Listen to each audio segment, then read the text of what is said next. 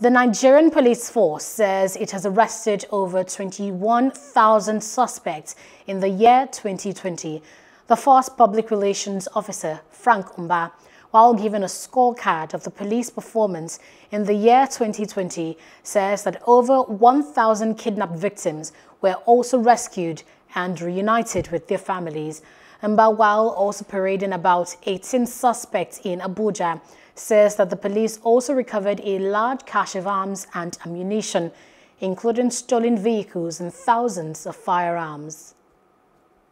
A total of 21,296 highly dangerous criminal suspects were arrested in the year 2020. 3,347 firearms, mostly in the AK family, and specifically AK-47 and AK-49, were recovered in the outgone year.